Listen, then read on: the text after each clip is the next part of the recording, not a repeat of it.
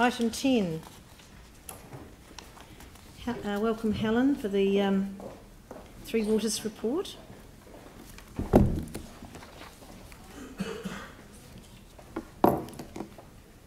Good afternoon. Good afternoon.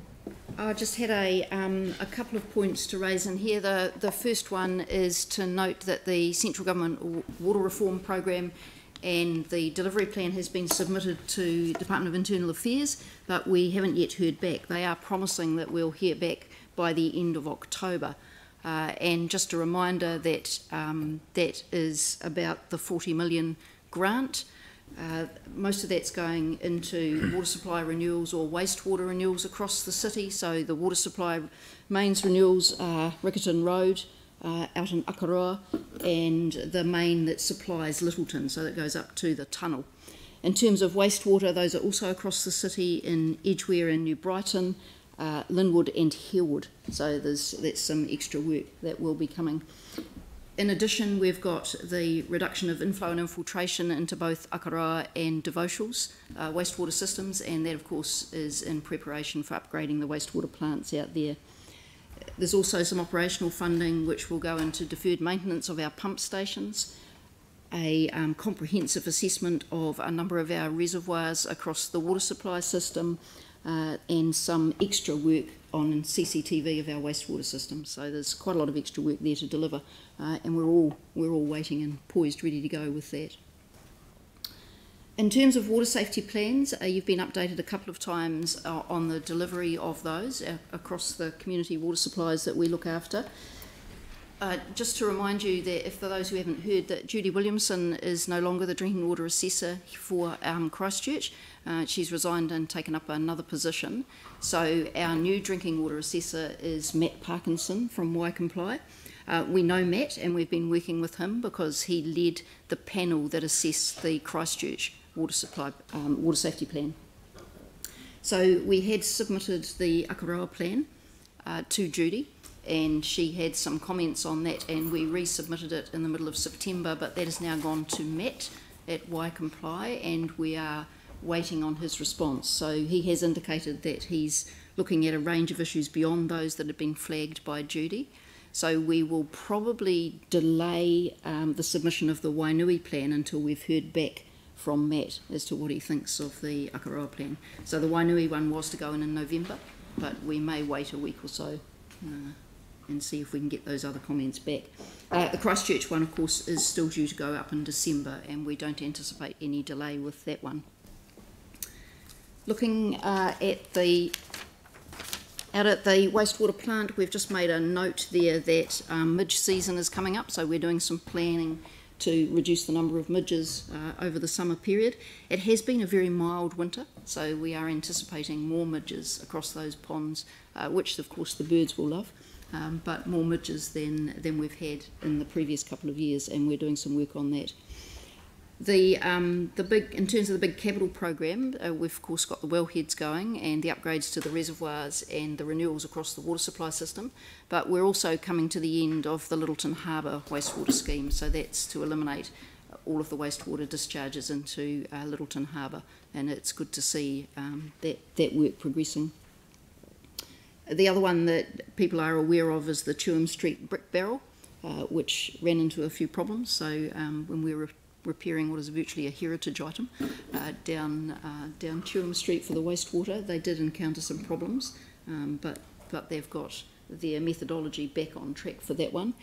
And the report updates you also on the extensive stormwater basins in the Upper Heathcote, and anybody who's been out there will see that those stormwater basins are not only doing a great job in terms of flood mitigation, looking after the quality of the stormwater that's coming into the Heathcote River, but they're also providing a fantastic recreation resource and ecological benefits. And when we come to talk about the waterways, some of that we may touch on.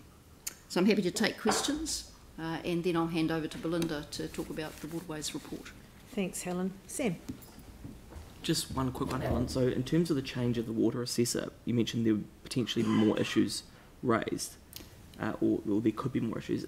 Are we worried about consistency between assessors in terms of what that might do to delaying our work even further? No, we're not worried about consistency because central government and the Ministry of Health have indeed been having an oversight of all of the plans to ensure that consistency. However, I think what's happened is that because Matt has to sign this off and approve it, he's starting from first principles, so he's taking the time to do a thorough assessment of the report, rather than just accepting Judy's list of outstanding items and checking those off. So it's just taking a little longer. Right, okay. But in terms of what he's assessing against, we'd be pretty comfortable that there wouldn't be too much of a change in an approach. I'm reasonably confident of that because they have had this oversight of other water safety plans and the drinking water assessors across the country to ensure that consistency. Okay, so then just the last one is, if we did have issues with that, is there a mechanism or a way forward to challenge, I guess, his approach, or are we literally stuck with that assessment? So as part of the assessment, there's always an ongoing conversation, so there'll be a number of questions and we'll always be given the opportunity to respond. So it is a good process, and we have worked very well with Matt Parkinson before, so I'm quite confident that we'll work well with him on this one. Perfect, thank you. I was just wondering, Helen, when you talked about the, I think it was the water main repair in Edgware, can you tell me what streets that, do you know? I can come back to you on that. There's a number of streets affected for the water main there. Because of course we've just had all the downstream effect. I promise I'm not digging up ones that were resealed following the downstream effects. We've checked that. Maybe it's Caledonian Road or something like that. Okay, thank you. And on page 113 mentions the mayoral forum that's working with Canterbury Council to develop a request for proposal on a regional service delivery review. Is there a timeline for that? We have to get our information on that today. So that work is underway, and once that information has been collected, then they'll go out to the market for that. So I'm not sure exactly of the dates, but it's underway. So who's involved in that? So Waimakariri, Selwyn, obviously us. All of the Canterbury councils. So that's who else? Just those three? Or no, all of the Canterbury councils, so all of the territorial authorities in the council. Kaikoura, Ashburton, 13 of them, aren't there? Yeah. Yeah. Waimati, Waitaki. 13 of them? Mackenzie. That's great. Oh, wow.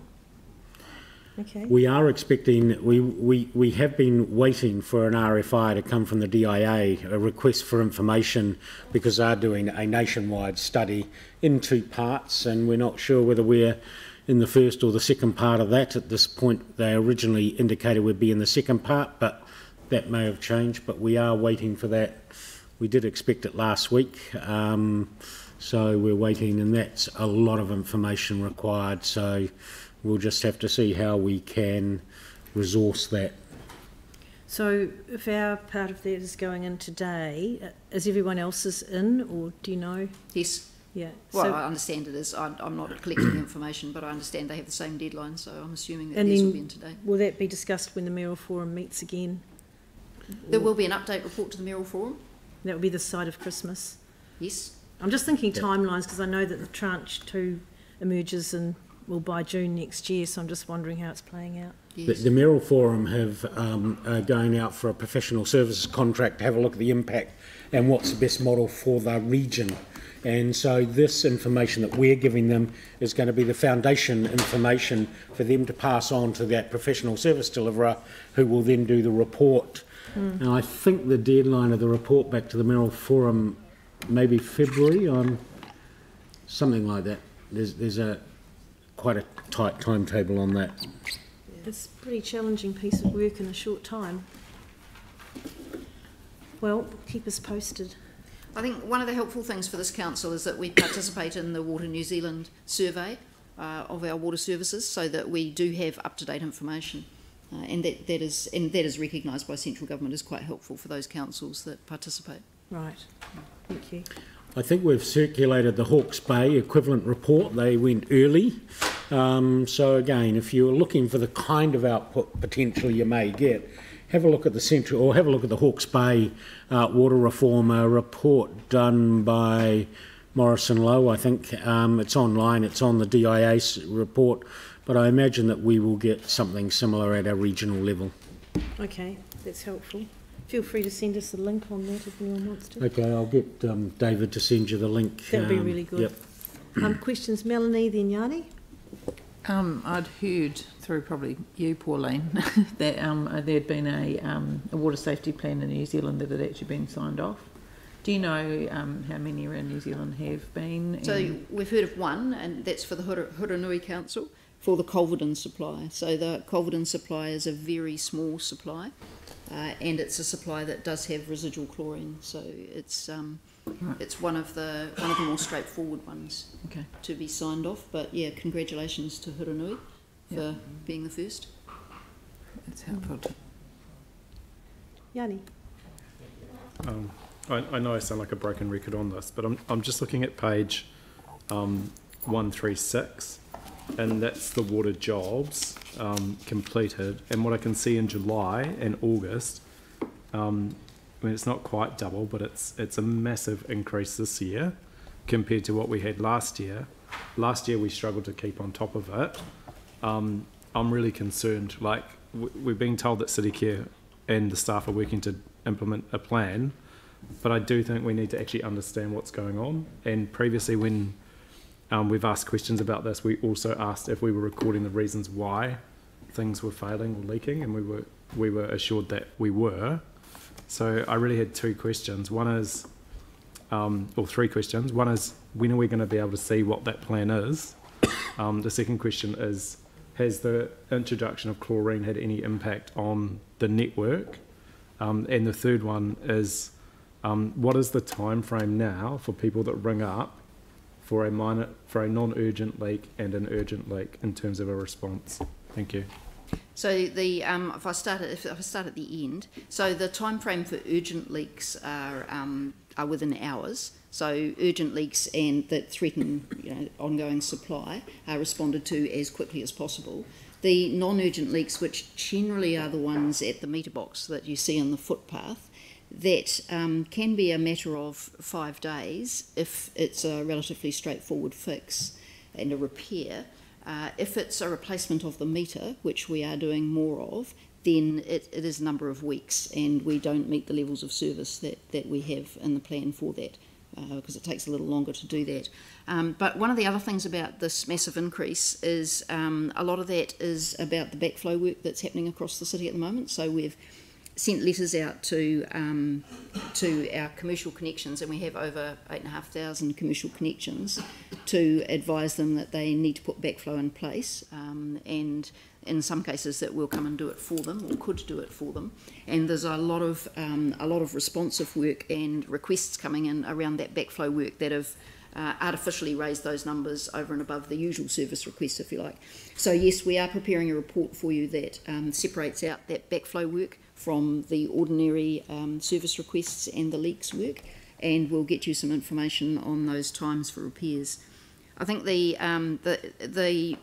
issue with the water meters is that putting in a new water meter, the plan there is that prevents us having to go back and fix a second, third or even fourth leak at that connection, because we replace the whole assembly. It also assists us in terms of better backflow prevention at those connections. So that water meter replacement program is something that we are continuing to drive. So it gives us multiple benefits. I guess the problem that I've got, what I don't understand, is what's causing all the leakages, and do we have good information about, is it the skirt repairs that weren't up to standard? Is it the chlorine going through the system? Is it just the age of the things? Do we have any sort of intel over what's actually causing the huge number of leakages? And I guess in particular, I presume we're going to ask for people to conserve water over summer. So, I think it's pretty critical we understand what's going on and have adequate resources to fix the leaks as soon as possible. Because if we're going to ask people to save water, I can't see how they would feel like they should do that when we've got leaks going for weeks. When we've got visible leaks in the system, that's right. And that is a difficult thing for us, and one of the reasons why the proactive meter replacement, we're hoping will reduce the number of ongoing leaks in the future. That hasn't happened yet, but we are hopeful that it will continue to trend down. But we'll separate out those numbers for you. In terms of the reasons for it, there's no evidence that chlorine has caused leaks at those connections. Most of them are indeed very elderly meters, We've got a lot of stock, back from the 40s and 50s across our network, and those all do need replacing. So I think that's mostly what it is. There's very little in the way of skirt repairs at meters and laterals. So it's not an issue with skirt repairs. Right, thank you. Hey, just a question on the midges. Do they like fresh water and salt water? Mostly fresh water, as I understand, but you're probably better to ask the ecologist. Oh, I could ask her when she comes up. Are there any more questions on Helen's report? Yeah. We need to formalise something over the water leak issue. I mean, I'm a bit worried that we may need more resource going into it. We may need to make some level of service adjustments. Well, that's a question for Helen. Is the hold up due to lack of resource, or what do you need? Yes, some of it is lack of resource. But is that manpower? Or we're doing as much money? as we can, within the people and the budget that we've got available, and that's why we're trying to look at the smartest way possible to address those leaks. Is it manpower or the parts themselves? What is it? It's budget. Just so the money. Yeah. So you've got the meters, you've got the people to put them in. Well, and it's all capacity as well within City Care. So they have geared up to do more work. We have cleared a whole lot of the backlog. And we cleared some of the backlog through COVID as well, which was helpful. So what's the timeline to get that program completed? That'll never be completed. We will always be doing reactive meter replacements and water leak repairs. So if you look at the water supply maintenance contract, 80% of it is reactive maintenance. So we'll always be responding to leaks across our network. It's not that we're not going to go out. It would be extraordinarily expensive to go out and replace meters proactively. That wouldn't make good sense. We'll come back with a memo about the number, if we know what causes there are, and what's the kind of typical average time of replacement at this point. As Tim's put in the report, or Helen's put in the report, City Care are addressing more of that backlog, so we will see. But yeah, what's the level we need to get it at? There will always be an ongoing level. What's that appropriate level? That's a real... Okay, well, as Yanni's saying, it's actually the time frame to... We'll get that in there as well. Okay, no, that's his issue, that when you get a call because of the leak and the problems that a meter, can we reduce that time frame for getting it fixed? I think that's correct, and I think one of the other things that we would like to do is when we've made a decision as to whether or not we're going to go and do a repair within a matter of days or a meter replacement within a matter of weeks, that we get back to the customer and let them know that, so that people's we manage expectations really. But I think, as Yanni's saying, we don't want it to be a matter of weeks. We need to bring that into, a matter of days. So how can we do that? Well, and what do you need? It also has to be cost effective. So what we try and do is batch the meter replacements by area. So it's a cost effective approach. And I think most people, if you say to them, look, it's not a simple fix. We're going to come and replace your meter, and we're going to do it, within this period. I think most people will be pretty happy with that. Yes, I know, but it's not a good look when we've got a water conservation program running in parallel. That's the downside of that. So I think, but we do need to look after value for money for that ratepayer dollar. Yes. So what you're saying is you wait till you get a whole lot in one area and go in and bring efficiencies by doing a whole lot at once. Recognising if it's a gusher, we will deal with it immediately. Oh yeah. Urgent leaks that interrupt supply, we're straight in.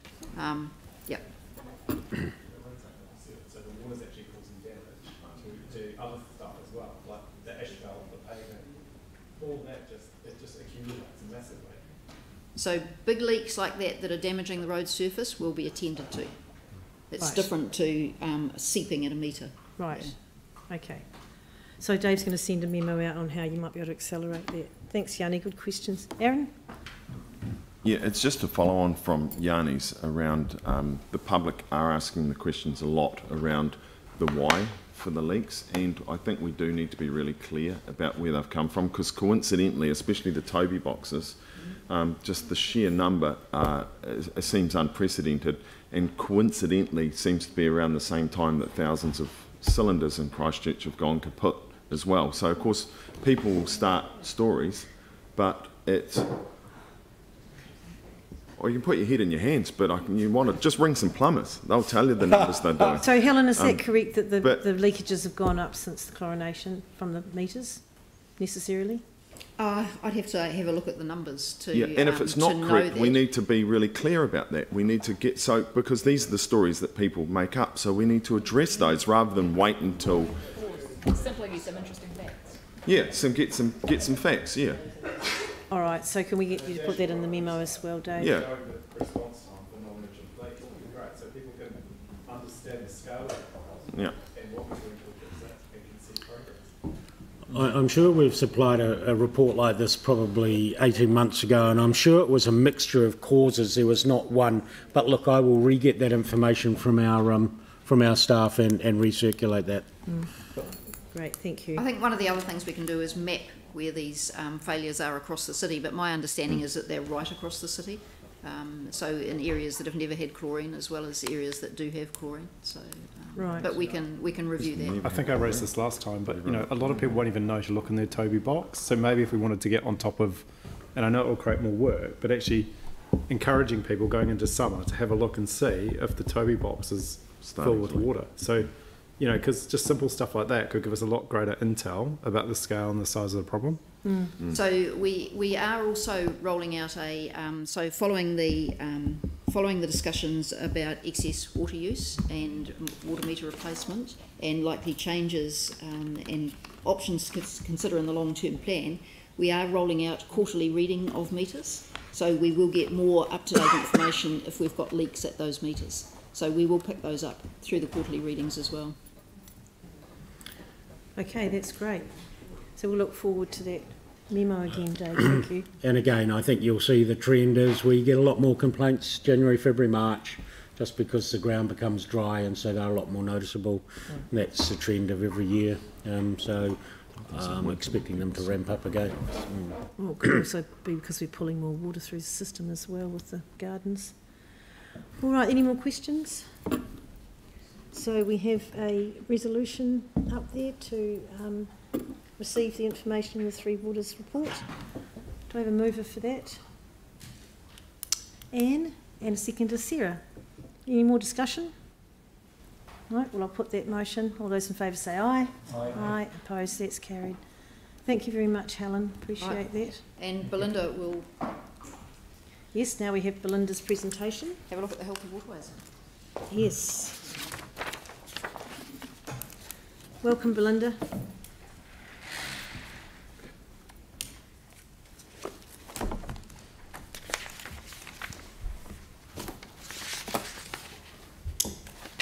Tēnā koutou kua hui hui mai nei I mihi ana ki ngā mana whenua. Tēnā koutou katoa. Kia ora. So thank you for letting me, to be honest, invite myself along to your meeting today.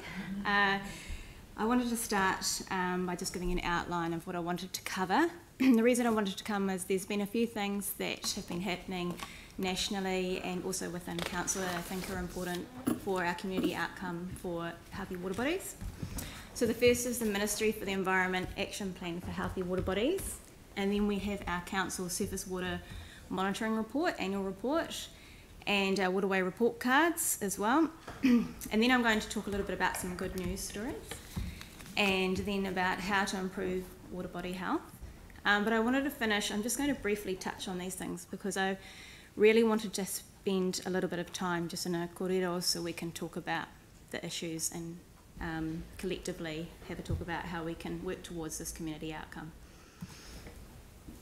So for the MFE Action Plan for Healthy Water Bodies, there's a number of vehicles, so to speak, that have been changed. So there are amendments to the 2007 National Policy Statement for Freshwater Management.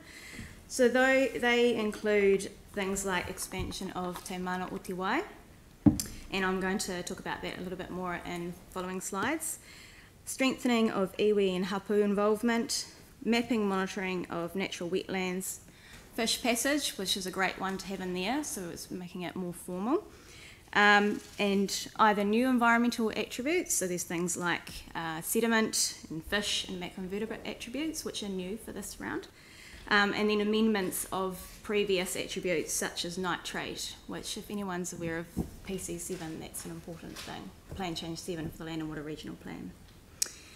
Then there's the National Environmental Statement for Freshwater, which gives limits on farming use, activities relating to natural wetlands, and reclamation of rivers, and again fish passage, focusing on construction of new culverts, weirs, floodgates, that sort of thing. And then there's also a brand new NES for stock exclusion, and there are amendments to the NES for water takes. You might be interested to know the difference between an MPS and an NES, because I certainly had to look up on that one. So an NES is regulations under the RMA, and they provide certainty about rules nationally for specified activities, and they prevail over district or regional plans unless specified. Whereas the NPS are instruments under the RMA, and they give objectives and policies for matters of national importance, and they can give direction to local authorities. So, Te Mana o Te Wai was strengthened in the 2020 NPS. I won't read this, I'll just give you a moment to read it, but that's a definition in the NPS of what Te Mana o Te Wai is.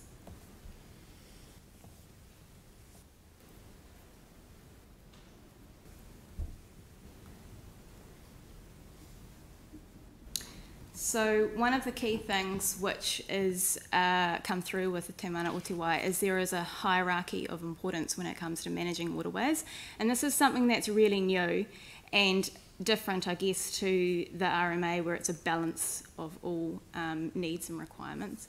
So number one, health and well-being of water bodies and freshwater ecosystems. That's number one. So that's a really key important thing to know about this NPS amendment. Then comes the health and needs of people, and then following that is the ability of people and communities to provide for their social, economic and cultural well-being both now and in the future. So that one's going to be a really interesting one to see how it plays out. And so there is a little bit of uncertainty how these things will progress into our day-to-day lives, but with the NPS and the NESs, you would imagine that they'll need to be incorporated into regional plans, so the Canterbury Land and Water Regional Plan. And then that will flow down to affecting things that we as a council do, such as resource consents. So, for example, that might be something to do with fish passage, which we need to do already, but it may be strengthened. So then I now wanted to move on to our annual surface water quality monitoring report. Now this can get a little bit heavy, so please feel free to interrupt me if something doesn't quite make sense.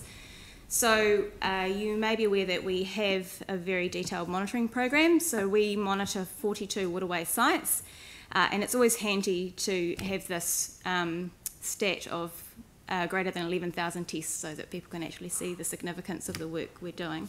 So it's monthly sampling at those sites. And for the calendar year last year, the 2019 calendar year, 20% of samples exceeded guidelines, and 98% of sites exceeded at least one guideline. The contaminants of most concern were nitrogen, E. coli, zinc and copper, but there were some issues with sediment at other sites, such as, for example, Cashmere Stream and Haytons. There's just a link down the bottom on this slide too to the full report if you wanted to read it. I was just going to show in these next few slides just some snapshots of those contaminants of concern. So what I'm showing here is actually this really neat dashboard, I guess, we have on our website. So all our monitoring reports are up on our website. You can see the link there. But we also have this Tableau dashboard where you can actually manipulate what you want to see. So hopefully you can see this, but what I've actually done here is just taken a screenshot. So I've looked at nitrogen. So you can pick a drop-down menu of what you want. There's a map of our 42 sites. And then they're colour-coded with grey not meeting guidelines and green meeting guidelines.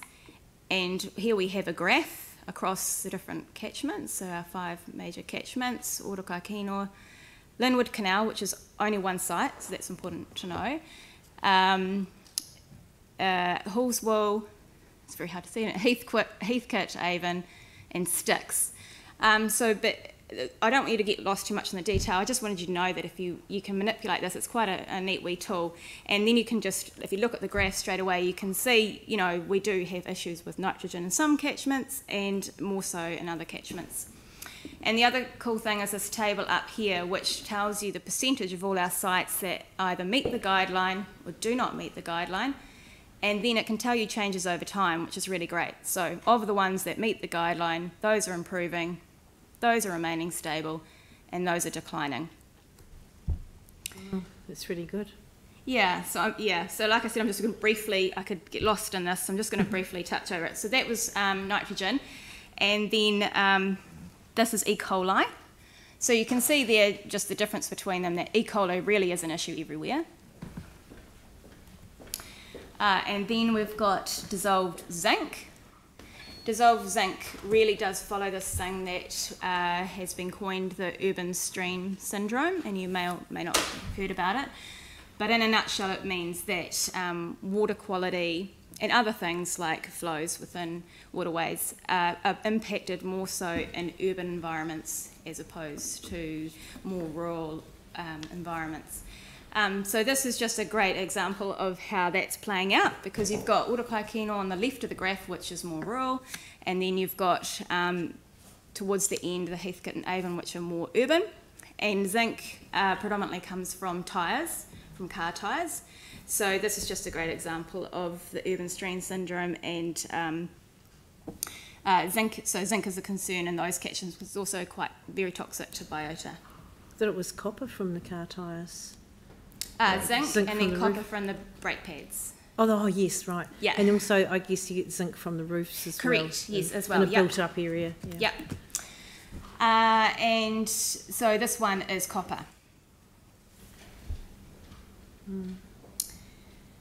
What we've also done is, because the report is quite heavy to read, we create every year a summary brochure. So I've got some here for anyone who wants one at the end.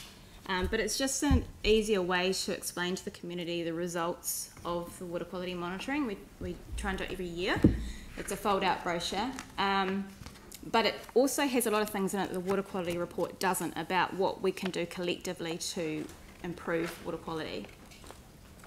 So that map up there is from the summary brochure, and it's quite big in the brochure, so it might be easier to look at that afterwards. But what we do is create a water quality index for each site, and that gives us a category of whether the water quality is very good right through to very poor.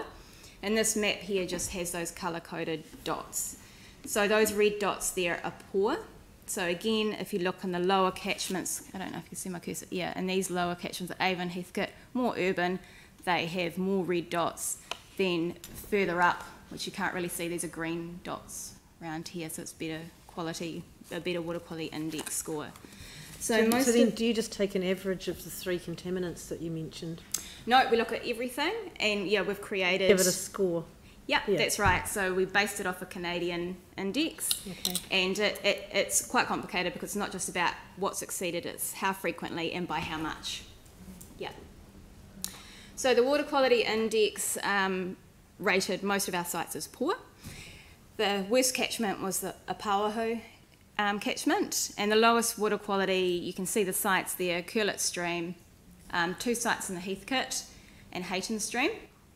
The Urakaikino River was the best catchment, and the best site was in the Styx River at Main North Road. This is just another manipulation from that Tableau dashboard, which looks at the water quality index. So you can see over time, this one here looks at the number of sites in each of those categories. And this one here looks at the change in water quality index over time for each catchment. So there are lots of ups and downs at sites. Some improve, some don't improve, but overall, generally, because there's a lot of overlap in these bars here, for the most part, our water quality is staying stable. So the good news is not getting worse, but it's not getting better either. So the recommendations in the report were, not surprisingly, that Hayton Stream and Curlitz Road stream should remain the priority for stormwater treatment, and we're working on that as part of the Comprehensive Stormwater Network Discharge Consent. And also the middle tributaries of the Avon or Takaro, so Riccarton, Addington and Dudley. There is also a recommendation to look at some investigations into the sources of phosphorus. We've never really looked into that before, but it's quite widespread. We've also seen some initial changes in conductivity and salinity in the Heathcote, potentially due to the dredging. So we just need to keep an eye on that as well, because any changes in salinity and conductivity may result in some effects on the environment because of that change in salinity. And the big key thing that we talk about, but we probably, I think, is one of the number one issues we need to tackle, is how are we going to reduce fecal contamination? Because if we want to have swimmable rivers, basically that is the key issue. And predominantly, as you can see from this photo as well, predominantly we know from the studies we've done that that fecal contamination is coming from waterfowl. So there's obviously a community conflict issue potentially there with having the presence of waterfowl and being able to swim in our rivers. I also put in a recommendation about developing a waterways action plan, which I will touch on in the next slides. We also every year create waterway report cards, again in an attempt to try and get some of that heavy science into something that's a little bit easier to understand.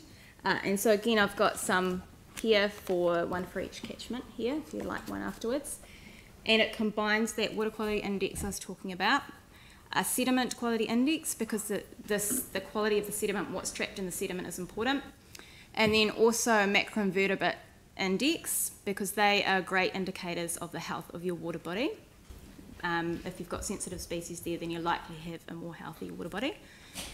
So for the 2019 monitoring year, the Otakaikino River scored a B, Styx River C, and the other catchments recorded a D. So again, that ties in with the urban stream syndrome. And I might take the opportunity to say, you know, this is really common. We're not doing anything different to anybody else around the world. It's urban issues that everyone is dealing with around the world. We're no different.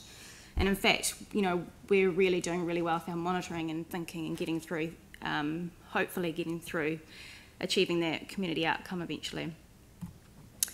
So, good news stories, because I know some of that is a little bit depressing sometimes. So we have many threatened Mahinga kai species in our waterways. So this is something that we really need to remember. We haven't passed our tipping point. There's still a lot going on in our waterways, and it gives us a lot of hope that if we improve the health of our water bodies, that we will be able to, you know, really get those species to thrive even more so. So we have waikota, we have kakahi, we have tuna, we have inaka, just as an example. But also we have some really important spawning grounds for some fish species. So kanakana lamprey, it's a picture up there on the top left.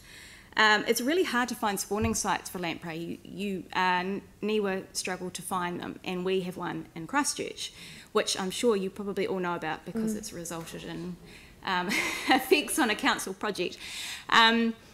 And also we have one of the most extensive inaka spawning grounds nationally.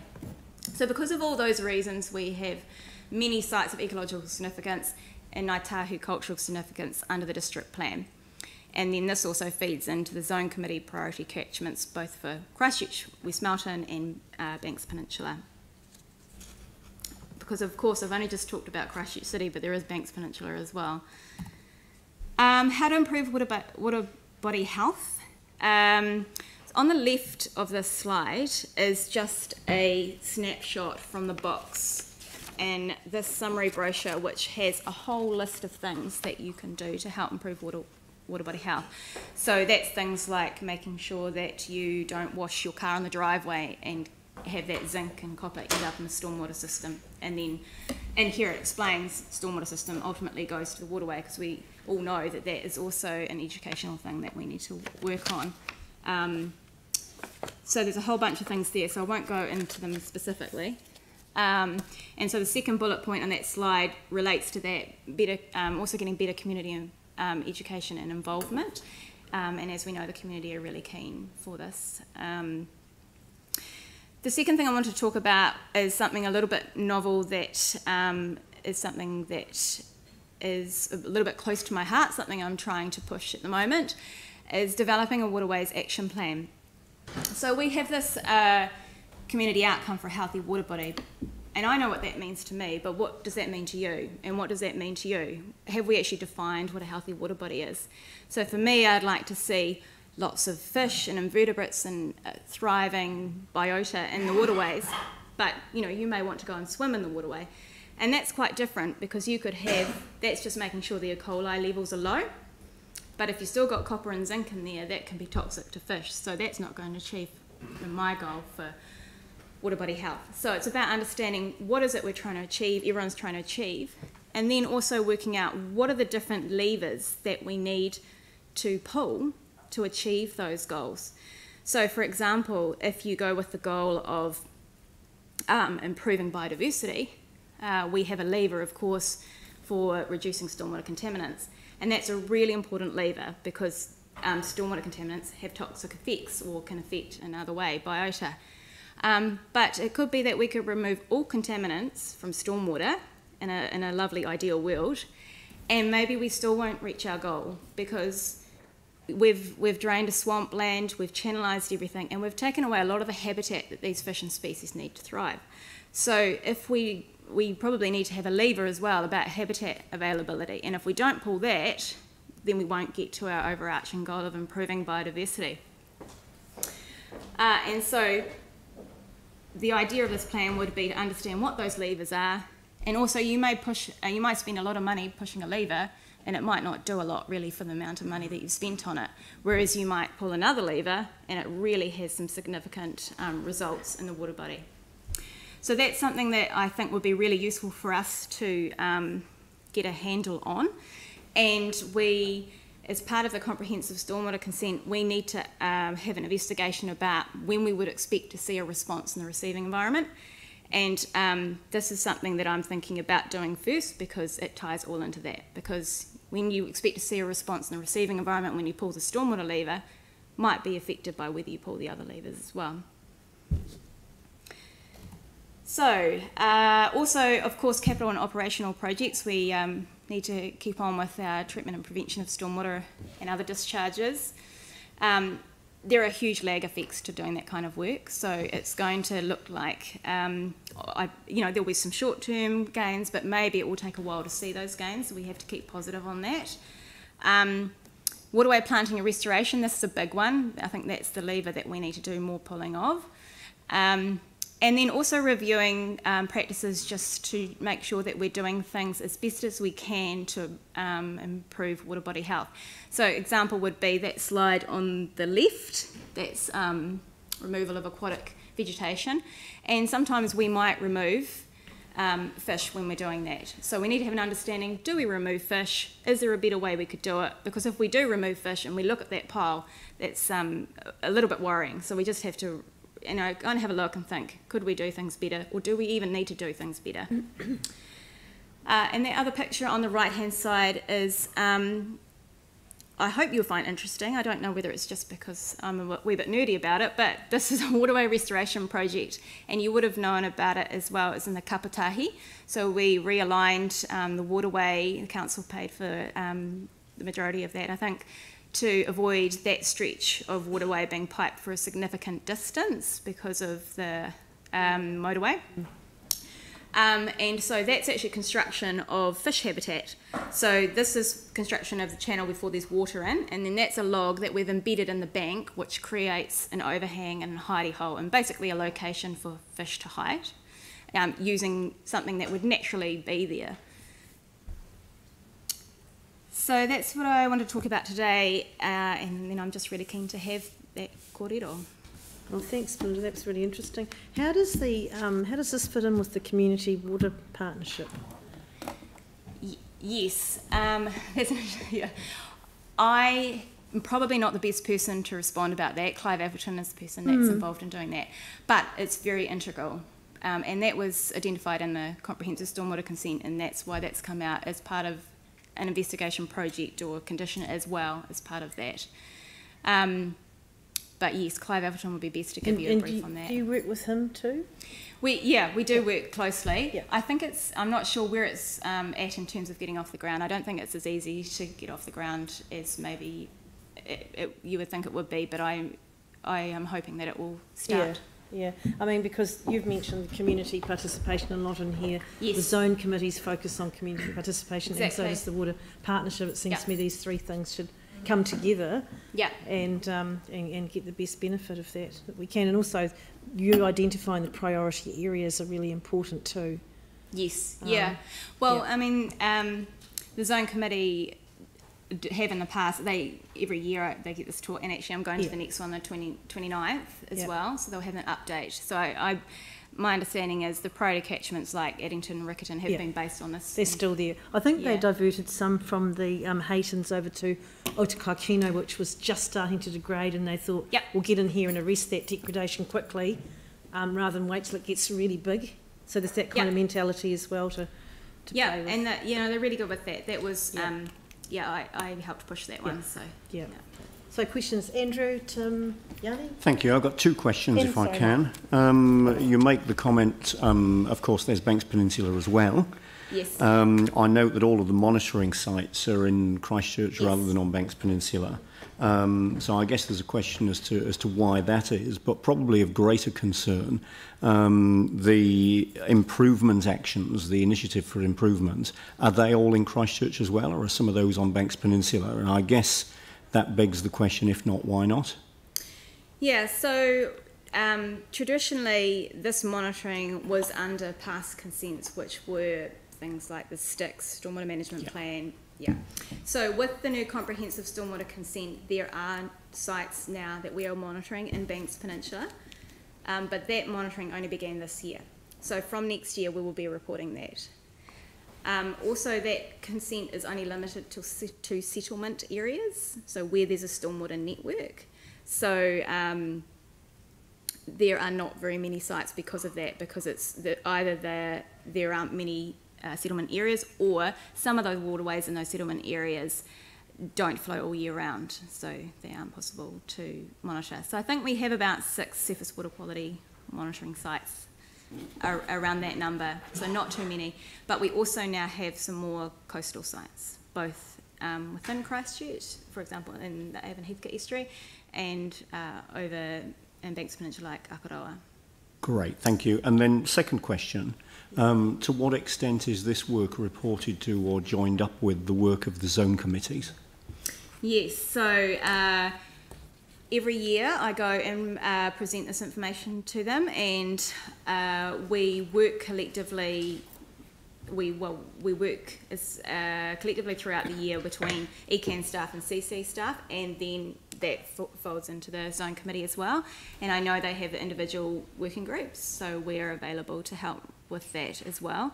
So I feel like there is no gaps in knowledge in terms of, I feel like the information is free flowing, but maybe Pauline would have a better response on that. But yeah, and I must also say, I forgot to mention, which I think is important, with that Waterways Action Plan and the goals, in the back of my mind, you would start with the Canterbury Water Strategy management targets and goals as well.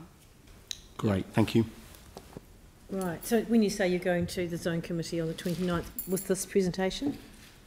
No, so every year I usually just do a summary, and I have it here. It's more of a catchment summary, so it goes into the agenda meeting, and then I basically just be there for the discussion part. Well, I don't see any reason why you couldn't do this. Yeah, well, it's already written, why not? Well, it's good to see the visuals as well. I think it helps people understand it. Yep. Tim? Thank you, just a couple. So I presume you're working in with the Pāwaho River Network, is that? Yeah, so we as Christchurch City work with them, I guess, and the water community partnership will be a big thing for them. I work with them on and off, but I spend the majority of my time doing the monitoring and making sure the results are right. So there's only a small part personally for myself, but the council does work with community groups as well. We work a lot with community groups for restoration projects. So we work, for example, with Cashmere Stream Care Group. Yep. And so, of course, that ties into the Apāwaho Heathcote River Network Group. Thank you. And do you also know, some time ago, ECAN was struggling to monitor the sediment runoff from building sites, and so our building inspectors have been doing that, and yet they're not warranted, so they can't really do anything about it. They can just report. So I'm just wondering, has that moved forward at all? Do you know anything about that? Because I'm just looking at, obviously this is a major issue for the Apāwaho, and it is mentioned in your report as a major issue. So I'm just wondering, there is a gap there, and I was wondering, does anyone know about when it's going to be filled? Yeah, again, I only have a cursory understanding, but we can certainly get somebody else involved in that to give you an update. If we could get that, that would be good, because it just seems a bit ridiculous. Oh, Brent. Oh, Brent. I just happened to be here. Oh, fantastic. Yeah, thanks for dropping in. Can you come up to the table, Brent, please? Sorry.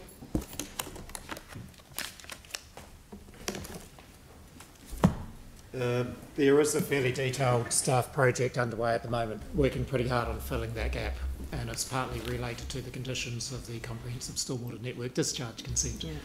Control of the sediment runoff from those building sites is a really important part of that. There has been a problem with the monitoring of those sites in the past, and so Buster's team are working pretty hard on filling in that gap.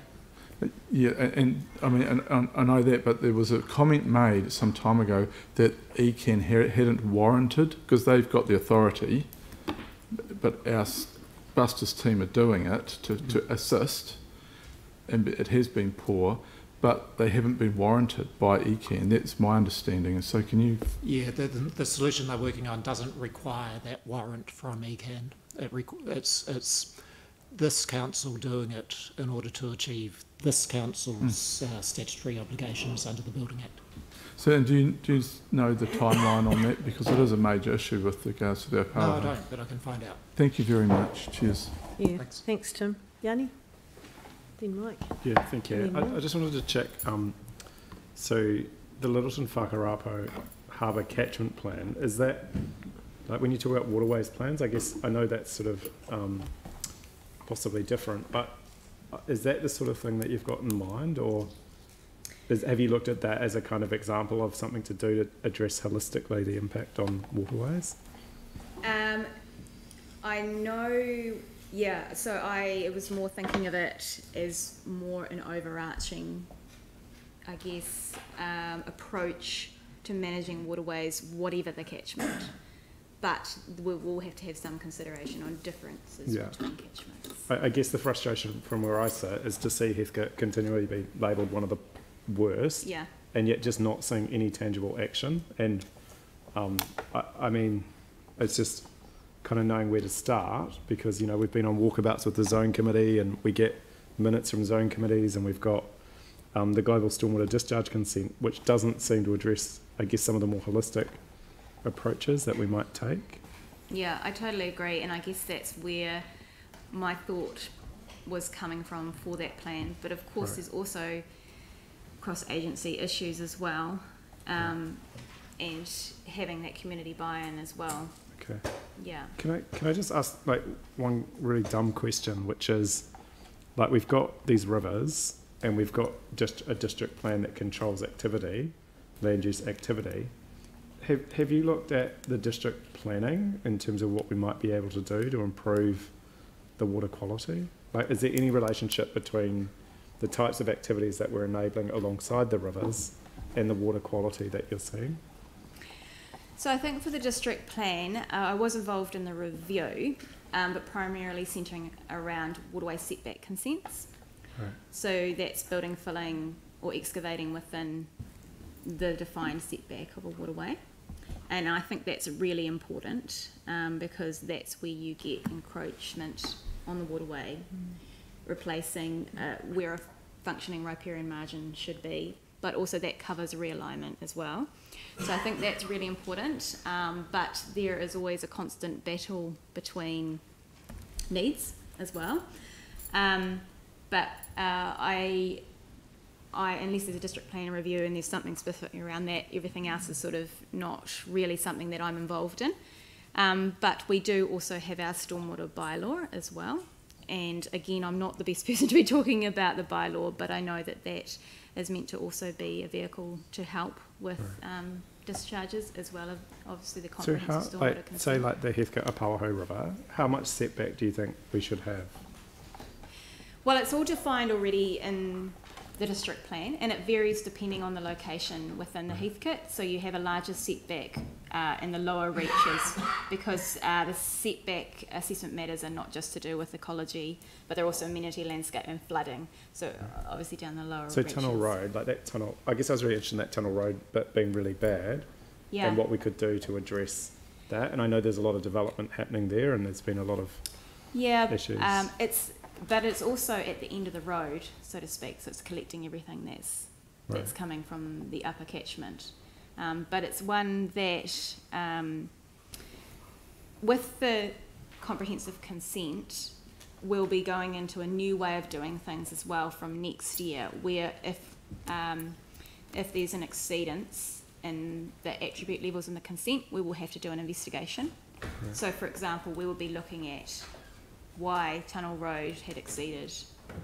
So I think that will give us more information, hopefully, to answer questions like that. But at the moment we don't. We just know this is what the water quality is like for this report. Yeah. Cool. Thank you. Mike? Thank you. Firstly, excellent presentation. Thank you. Just a couple of questions, because I guess we know that the estuaries are the dumping grounds of the rivers, and obviously that's under the regional council's remit. But in terms of the water quality in the estuary, is that being measured, and how are the two, I guess, linked? So ECAN do measure water quality in the estuary. Most of it is around summer recreational times. As I mentioned before, we've got a couple of extra sites that we've added as part of the new consent, stormwater consent, which are focused around stormwater outfalls, but we don't have, next year we'll hopefully have some information from that. So that's what's happening. And then there's, we also get some data collected on the sediment and the biota in the estuary, which you can use as part of their reporting. Okay. But do you think that the two are, I guess, well enough connected between you? Like, because we're obviously doing a lot of work in the water quality of our rivers, which is really important. But obviously we've got the estuary, which is also, I guess, it gives us a really good idea as an overall picture how we're doing with our water quality of all our rivers together, because obviously the catchments flow into one estuary and another one further up. But I'm just wondering if we're well enough connected between the two councils to make sure that we're doing it together. Well, the estuary and rivers monitoring is part of an overarching document that was written quite a few years ago to make sure that our two, ECAN and CCC, are working holistically. It was done with the Avon Heathcote Estuary Trust, I do believe. So it does need a review now with the new consents, but that really is, I guess, one of the vehicles to make sure, and we do make sure that we're sharing knowledge between us. But does it, I guess, having two authorities in charge of, you know, the waterways from the rivers and then the estuary, does that actually create complexities? I guess it does, but I think we have to be clear on the distinction in that we are doing this monitoring as part of mitigation for the activities that we're doing, like discharges of stormwater. And ECAN are doing monitoring to understand the state of the environment for regional reasons. I guess we're unique in, well, I don't know if we're purely unique, but we're different than most other regions because we have so many waterways because we built on a swamp. I mean, I don't think there's any other territorial authority that has two waterways ecologists, let alone one. because we've got so many waterways. And so we're doing a lot of the state of environment monitoring, where in other regions ECAN would be doing a lot of that. So there is that, I guess, that complexity, but I feel like we are working quite well together. Okay, thanks. It's just a very difficult beast. I wish I could give you better answers, but it's such a difficult beast to deal with water quality and improving health. And then also, like I said, it could take time to actually see that what you've done has worked. And so I guess that actually might lead on to my next question. I guess it's, you know, when you look at the rebuild, one of the things we've done is we've put a lot of swales in to obviously clean the stormwater runoff and that before it goes into the river. So are we seeing anything as in terms of improving water quality from that type of action, or is it just too early to? Well, I think if you look holistically at what's going on in a catchment, we're hoping that we will see those changes in the water quality report. But we also have other measures to look on a more specific site location. So we have investigations that look at stormwater treatment facilities and how well they're performing. And we're just sort of kicking off a lot of that stuff with a comprehensive consent. So that would be a more robust way to see exactly whether a device is doing what it's intended to do. And also the other thing we're doing is looking at targeted wet weather monitoring. Wet weather monitoring is quite difficult to do because you have to be storm chasing, and the lab has to be open to give the samples to, which, you know, so it's always at night on a weekend. And the monitoring that we're doing here is whatever the weather. So we're hoping that some of the targeted wet weather monitoring will actually start to see some changes, because that's when the stormwater is, that's when the contaminants are. Whereas when we do the baseline surveying, whatever the weather, you know, we might not see that, although as you can see, things do hang around. Yeah. Okay, and just one last question, because there's obviously a lot of different things that can actually pollute our waterways, and I guess if you could choose one thing to actually get the biggest improvement to our waterways, what would that be? Does it have to be related to water quality? Anything.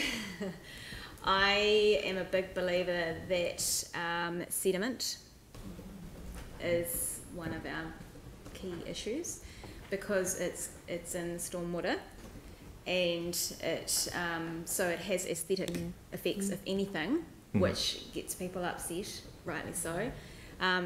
Sediment in the water column affects respiration, all sorts of things of fish and invertebrates living in the waterway. But also then sediment settles, and then it covers and chokes the stream bed, and you've all seen what it looks like. And then when you look around, you see what we're doing and why it's getting in there. It's very obvious. But I have to put a cautionary note that we are on a swamp, and so we're not necessarily going to be seeing the Banks Peninsula big cobbly bouldery streams. You know, for example, Cashmere Stream, where we're doing some of the restoration works, you know, we're thinking about, hey, well, it was naturally soft bottom, so let's not make it hard bottom. Because that's also, we're aiming to get some more Waikato in there, so we need those soft banks. And then I guess if you, but I also think we're not focusing enough on habitat. We're channelizing everything, and there's nowhere to live if you're a fish. Thank you very much. Melanie. Mike kind of stole my question, but it was going to be more specific about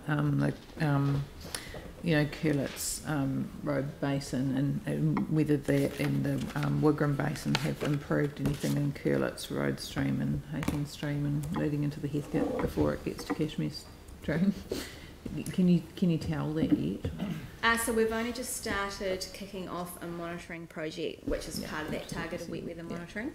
So we're looking at the Curlett's and Haytons because they are the priority catchments, and of course the extensions or new build to those stormwater devices are relatively new. So it could take time, but we're getting some fancy auto samplers and other things, and focusing on the catchment and working collaboratively with the University of Canterbury and ECAN. So we'll monitor all at the same time, but they'll have their own sites with their own devices, which means that we have really good bang for buck. Cool. So I'm really looking forward to seeing that. And the goal of that is actually to pinpoint to hotspots. So it's not just to see what's happening. Part of the project is to help with the project looking at stormwater treatment, but the other part is actually to pinpoint hotspots so we can actually start saying, well, hey, these are the pipes where something's dodgy's going on. This is where we need to focus on. Mm-hmm. And even, you know, trialling some things, some sort of new devices and things like that. Cool. Yeah. Great. Ian? Thank you. We're thinking about Hayden Stream and Hewlett Stream because they're in my ward and there's a lot of concern about them. Yeah. And just wondering how we could connect young people to getting involved in sort of almost adopting, you know, some of these areas. There is a lot of interest and there's a lot of passion, and I'm sure that, you know, we could do a lot. Yeah. And I know there are models for it in other parts, but I'm just wondering where we would start with that. Yeah, so again, I guess that comes back to ECAN and the Zone Committee, and they're working with some projects with that sort of thing. Yeah. And then I think there's a lot of periphery things as well. Like I think there's a Nature Agents program where one of the consultancies works actually with schools and helps them sort of look at a monitoring location and have buy-in. I think Drinkable Rivers are doing that as well. There's a few community groups doing it. Drinkable Rivers are more the Avon, aren't they? Yeah. The head of the Avon. They're focusing on that. Yeah, they're working with Villa Maria, I think. Yeah. And then hopefully the Community Water Partnership. So I think there's a lot of things there, and we've talked with ECAN before about also we're making sure that everyone's working. We've got to pull them all together. Yeah. Helen, have you got a comment? Yeah, just to add to that. So Department of Conservation have been part funding a position within parks and education, working with schools, and we've actually picked that person up on a temporary basis and extended her contract to bring together the Community Water Partnership and the schools work around exactly that. So having the local schools working in the local streams. And we've just developed the job description, and it's about to go through the bureaucracy of job sizing and all the rest of it, and then we'll advertise that position to continue working with young people and the broader community, and link that to Clive Appleton's work on the comprehensive consent. So yeah, that work is underway, and we're building on the work that's been done, because of course parks have a very strong partnership, community partnership going. Do you have an update on the community partnership? No, not specifically, but we are continuing to move that forward. Because we've got to sign up to it yet, don't we? We've endorsed it, I believe. We've endorsed it, but I don't think we've gone through the sort of ceremony of signing it. Yes. And I think ECAN's the same. But So that's excellent news. It is. Would it be possible, Pauline, to have a bit of an update when that kind of, on progress with that position, and once it's sort of in place? Yeah, absolutely. And we'll get Clive to give an update on that. Thank you very much. Perfect. Oh, thank you. That's a good report. Yeah, there's a lot. It's a bit like the recycling. There's a growing interest in our waterways, and I went to a good meeting the other night out at. It was the meeting of landowners in the Otakakino catchment, and Arthur Adcock had convened it. He does these ones, but there must have been 40, 50 landowners there, all willingly there, and all doing things with their property, sharing information, because of course they adjoin boundaries. So they're all sharing projects, and it's really, really good to see they're all passionate about the land, and all that sharing the challenges, like the willows out there are a challenge, and the fencing, and changing from heavy-footed cattle to lighter sheep that don't have such a pugging effect on the land at certain times, and a myriad of things that they can do to improve the water out there. So it's just so good to see. Where was really is. Oh, it was at the Papanui Service Centre, where we have our the famous Papanuianis Best Community Board in the city meetings. Number one, yeah. All right. Now, do we have to do anything with this? It's just we don't receive. Do we receive it? It's just part of Helen's report. Yep. Oh, we have so received Helen's report yep. I think you've done all. Okay. Yep, you've done that. Hey, Belinda, thank you very much for the fantastic work you're doing, and it's just great to see that data presented in that way. It's very clear. So we'd love to see you back again anytime. Invite yourself back. Sam? Do we need to provide any formal guidance at the end of that, or was that really just a discussion? It was for discussion, really, but is there something you wanted to... Oh, no, I just wondered, because we're still in the meeting. It's for information. Okay. Yeah.